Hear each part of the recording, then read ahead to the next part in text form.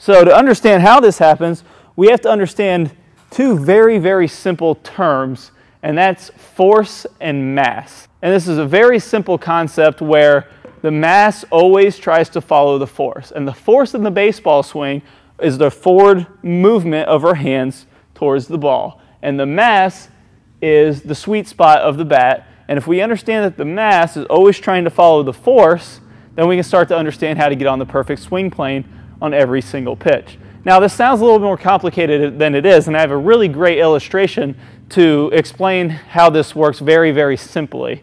And I like to do this by laying the bat on the ground and simulating force and mass. And what we're going to do is we're going to be pulling the bat along a fixed line, and we're going to pay attention to what the mass does, or the sweet spot, in reaction to the force. So the most simple version of this is laying the bat straight and pulling this bat along a fixed line, and see that the mass follows directly with the force. Okay, so now how we begin to understand how it works in the baseball swing, we offset this barrel to the right, or left, doesn't matter, and we're going to pull the bat along the same line, or we're going to pull the force along the same line, and we're going to watch the mass work its way back to the same line that the force is pulling on. Okay, so how do we get into that barrel below the hands position at contact, that ideal contact position, without trying to put the barrel down here? Now, this is where we add speed to the force and how we start to understand how that happens naturally.